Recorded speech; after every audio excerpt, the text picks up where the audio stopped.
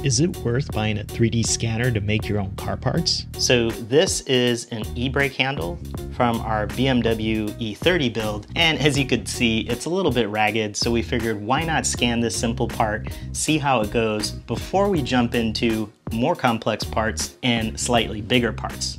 We chose the budget-friendly Ferret Pro, which includes a wireless bridge, meaning that you can scan parts without being hardwired. The wireless bridge attaches to the battery along with a phone holder. The scanner snaps onto the top of the bridge. Then a USB cable goes from the scanner to the bridge and from the bridge to the battery system. We placed our part on a flat surface and downloaded the Creality Scan app on our iPad, connected to the wireless bridge named Ferret. Then you can use the basic settings and select the rough size of the object. The next screen will give you the ability to practice positioning, then hit start. The app will tell you if you're properly tracking the device by highlighting in green for good or red for bad. All right, this isn't as easy as everybody else makes it look, but let's try a few different settings and see what happens. We canceled the scan and selected geometry instead of texture.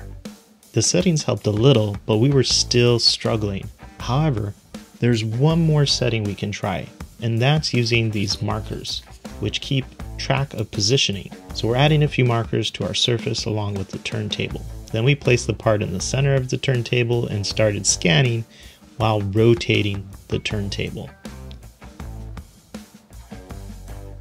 The markers made a huge difference. We were able to get full green scan, and we used the export function to transfer the project to our computer because we didn't have enough resources on our iPad. So the first scan really wasn't that great, but let's take a look at the second scan with the markers. Here you can see all the cloud points of the scan, and you can use the lasso tool to select unwanted cloud points and just delete them. However, you can select the entire object, then do an inverse and delete everything around it. Then you can optimize the cloud points just to clean things up a bit. And then once we perform the optimization, we're now going to select mesh. And we're going to, again, use the max settings here and close up any holes.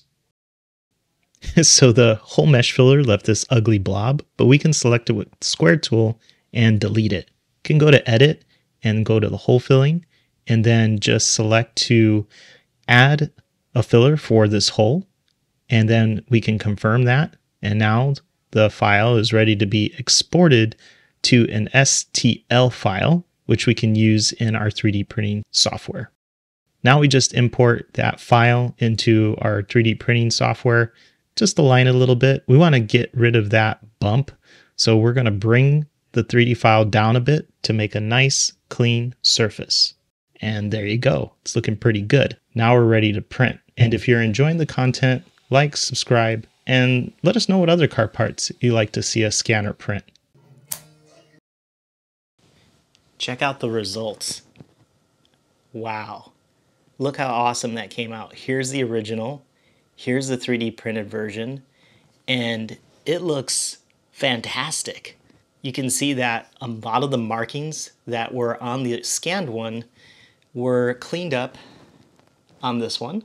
So this one has a hollow center, and this one doesn't.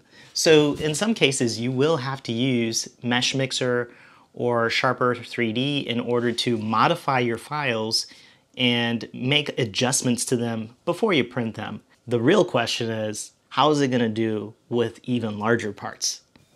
For this part, we're going to be using a black foam underlay with markers for the larger BMW toolkit.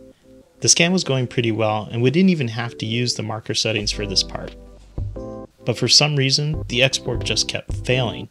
After some research, we found out that iPads are not supported, so we switched over to our iPhone, but for whatever reason, we couldn't even get that working. Okay, well, my iPhone won't connect. It's an iPhone 14 Pro. It shows that it's supported on the website, but I just can't get it to see the scanner, and I've uninstalled the app, reinstalled the app, made sure everything was updated, and it's just not working, which is unfortunate. But let's not stop.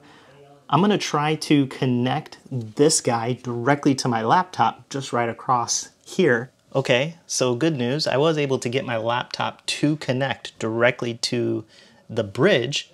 So now I'm going to detach my phone and load this up full screen so I can see across the room and give it a try. The wireless scanning to our laptop is actually working pretty well. Creality Scan on a MacBook just has a cleaner interface. Once done, we deleted all the parts just like we did on the e-brake handle. Here's what the mesh looks like.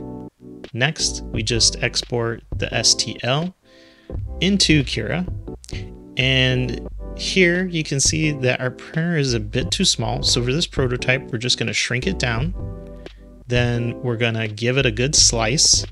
Then we can check the layers, give it a good print test with some PETG filament. So for this being a miniature version, I'm super impressed. Check this out.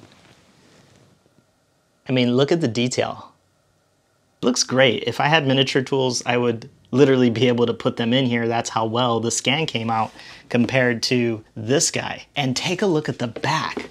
The back even came out, in my opinion, even better than the back of the original. But let us know what you think in the comments.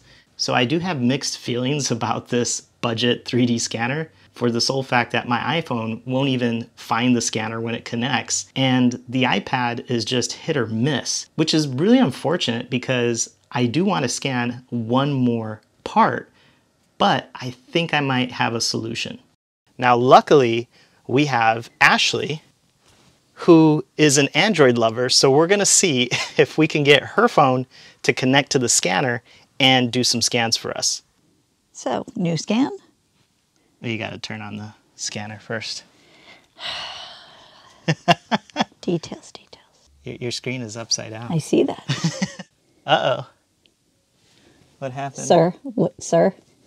I think Ashley's having the same problem where you could lose tracking. So I think let's put the markers on the car and then see if we can hold the track. Now keep in mind that if this was on an iPhone, it wouldn't even do it. So there.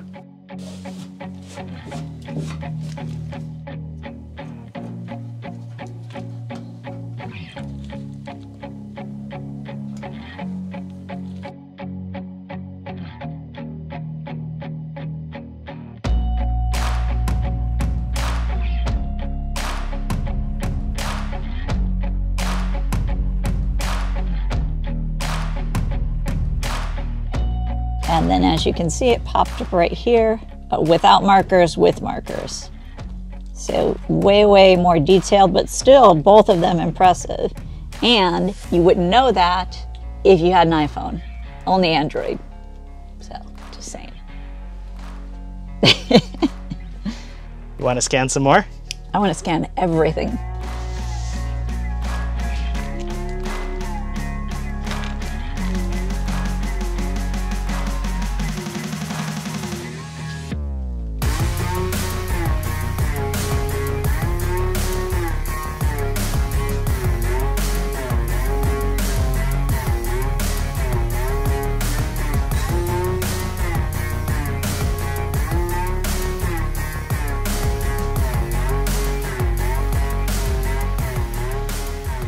There's your room.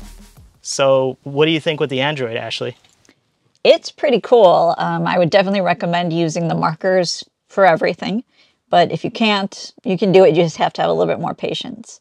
And you have to be a superior Android user. But the real test is going to be, can we take the files, export them from her phone into our Apple device, and see if we can process the files. So let's give the import a try. Fingers crossed.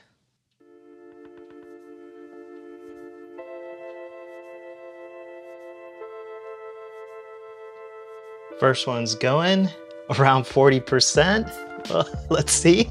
Come on. Come on.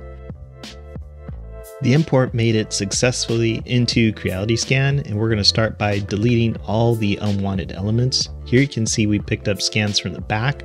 We'll delete those too. Once it's done, we're going to optimize our settings, and then we're going to create our mesh. So once that's completed, what we're really interested in is this center section, and we can actually overlay an image to see exactly the look and size of it. File number one Worked. 1 down, 2 more to go. On the second scan, we captured the air dam section. We plan to make a new cover for it, and here you can see the image overlay as well. Now we have 1 more to go. We also scanned the bottle cap rim just for fun. Some of the detail is missing, but if we scan it for a bit longer, I'm sure we could pick up some of the missing parts. And who knows, maybe we'll make some custom aero discs.